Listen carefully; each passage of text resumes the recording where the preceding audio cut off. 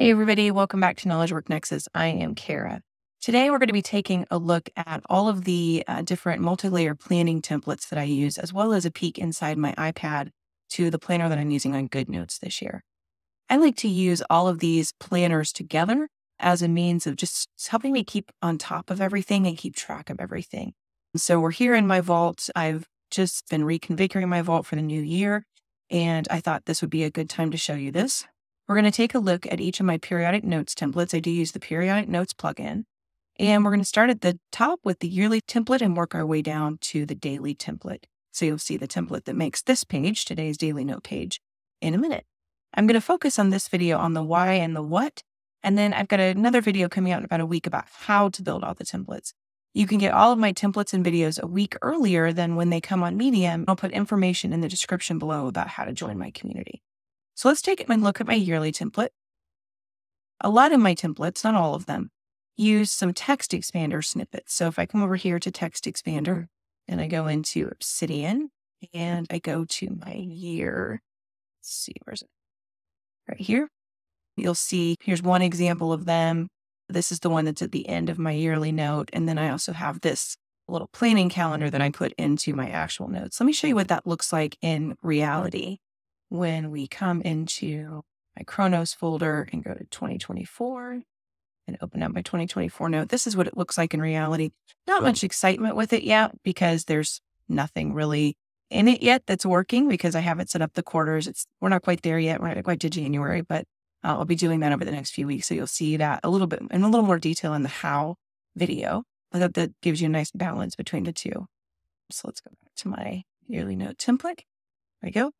And then I'll fill in what my word of the year for this year. It's manifest wellness. It's actually a theme for the year, so I'll edit that in the template. And then I have my 12 favorite problems. This is a transcluded note from a full note. This is just pulling in the current heading. I also have any of my past lists. So anytime I update the list, I'll just copy and paste the whole list down below, and then I'll edit whatever I want to edit. The one question I think I changed this year is this one, that how do I know when I'm being successful? This is an idea I got, I think, from the Bookworm podcast. So I'm interested to work on this and kind of figure this out. And then I have some other workbooks that I may do during the year, and I'll put a link like to the Dropbox or the Google Drive folder where they're stored if I decide to do that this year.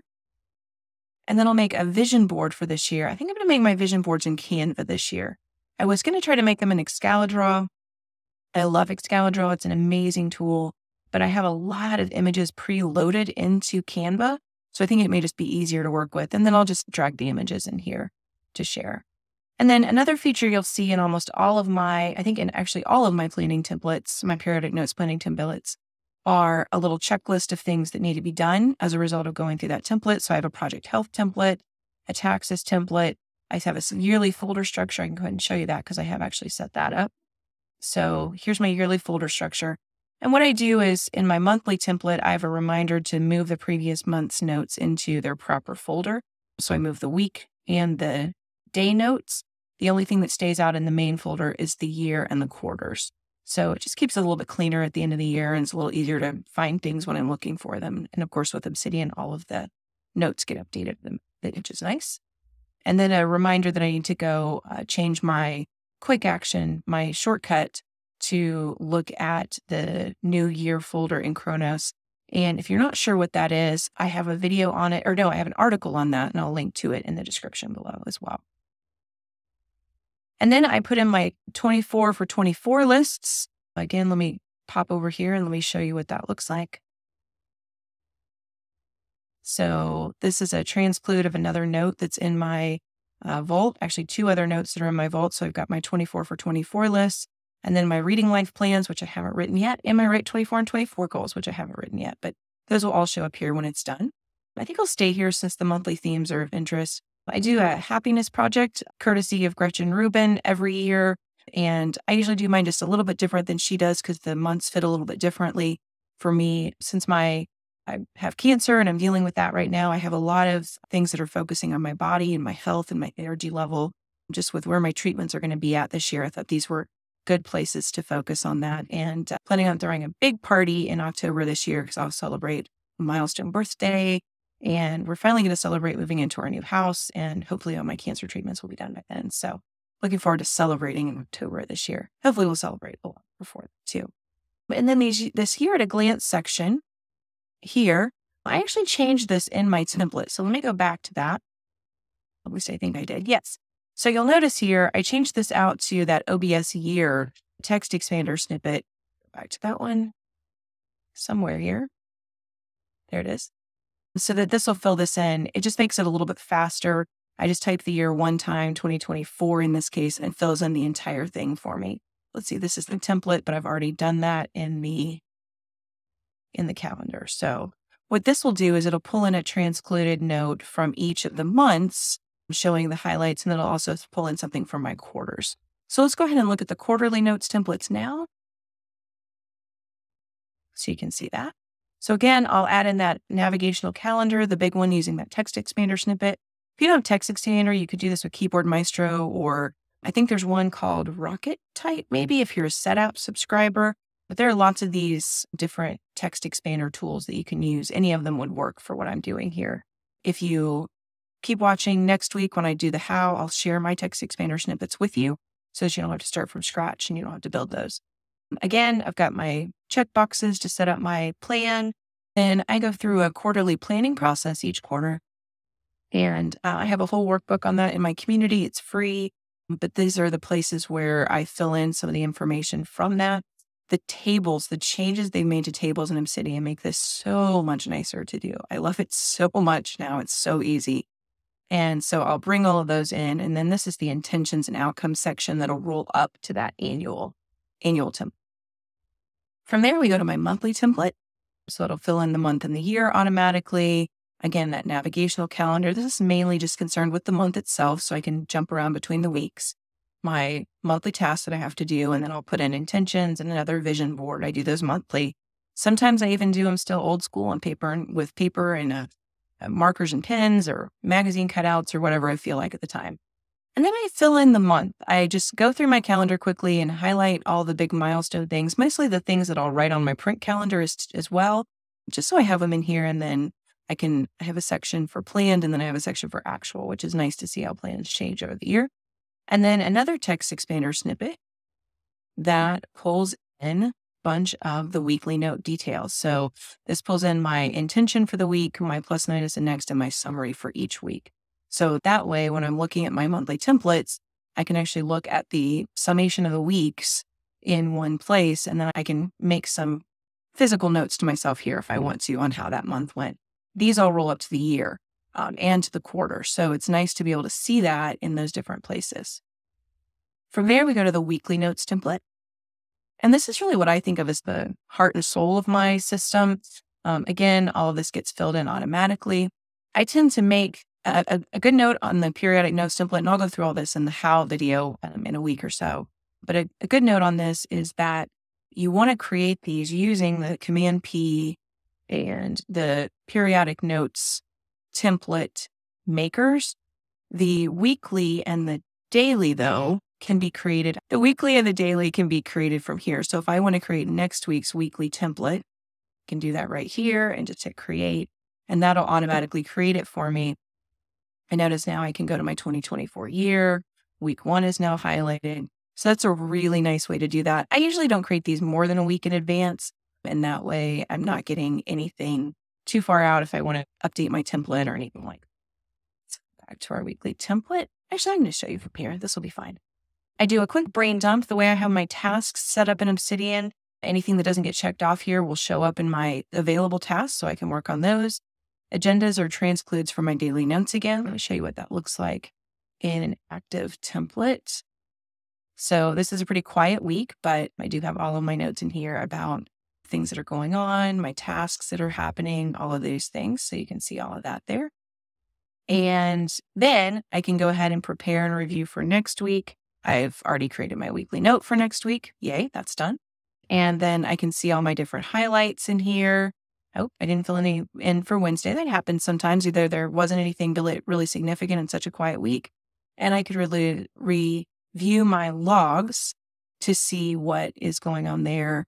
And again, all of these tasks and things will get picked up by the task management system on a regular basis. And then I would come in and I would fill in what the positives, the negatives, and what I want to take into next week in my weekly summary. And again, all those roll up to the month. So it's a nice way to see that. And finally, you've already gotten a preview of my daily note, but let's go ahead and look at the daily note. And we'll actually look at it on today's daily note. I think that's more interesting.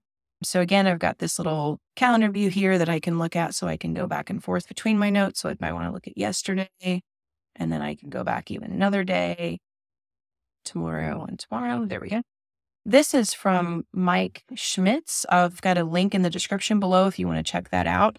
It's in his, I can't remember if it's in the faith-based productivity community or the Obsidian University community. I think it's in the faith-based productivity community, how he makes his daily notes. And this is something, if you take his class, you can get this little time progression thing, which is fun to see.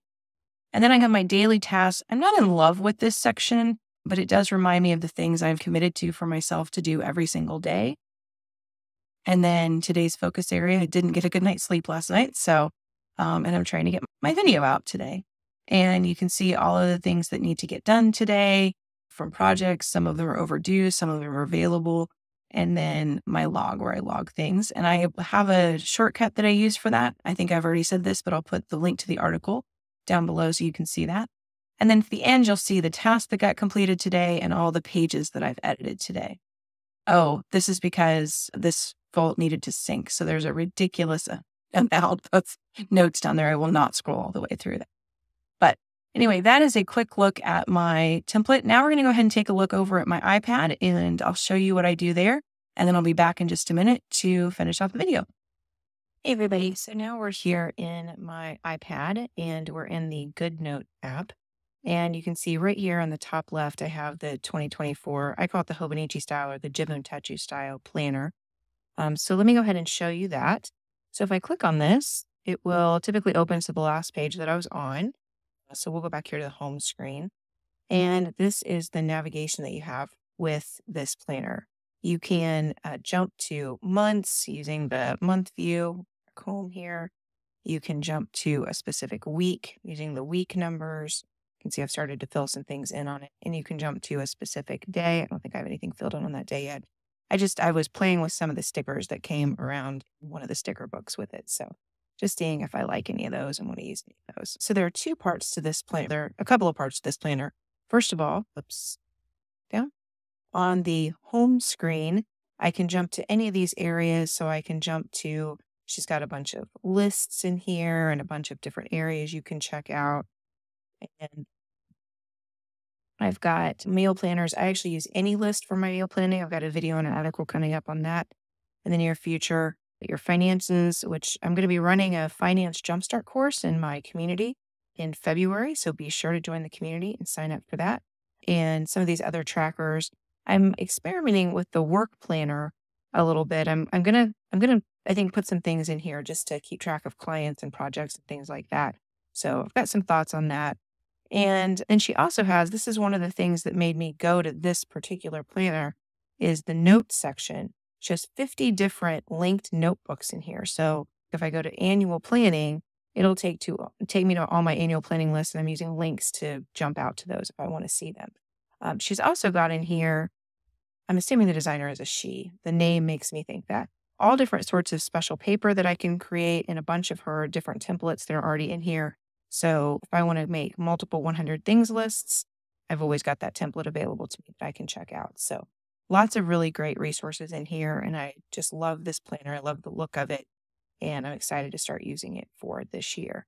So what I will typically do in a given week, if we come over here to this first week of January, oops, I'm going to go back to the week. There we go. If I come over here to this first week of January, I will fill in my calendar and my to-do lists in here. I don't actually use the numbers. So like for January the 4th, I know I have make this a little bit bigger, 10 a.m. creative work hour. And I would just copy these out of a Fantastical. And at 11, I have a client call. I would fill in who the actual client was if I wasn't doing this as a demo. And then at 1 o'clock, I have another client call. And on that day, my couch is getting delivered. That is not delivered. Let's try that one more time. There we go. and I need to pick up a box at the grocery store. So you can see there are all of my things, and I would continue that for the entire week. And then each night I will come in and fill in the daily note for that day. So if I want to jump to the 4th, I would fill in that. And on this one, I actually do use the agenda piece. On that one, I would fill it in as 10 a.m. is creative work hour. And then I fill in that specific client call and another specific client call. And I would fill in who the actual clients were, but don't need to see that. So that is how I do this on paper, which I'm using air quotes around. And then I transfer this into my Obsidian Vault as well. Hope that's helpful just to see how they play together. For me, it's nice to have the paper because this is what I'm looking at. I keep it on a stand by my desk most of the day. And so I can look at it at any time while I'm moving around in my Obsidian Vault. So I hope that's given you a nice idea of what my multi-layer planning system looks like and that you found some inspiration in this. As I always say, it's not about doing it my way. It's just about seeing if there's anything in my way that might be helpful to you. And I do hope that you will check out my next video in a week or so with the how of how I did all this. Have a great day, everybody. Thanks.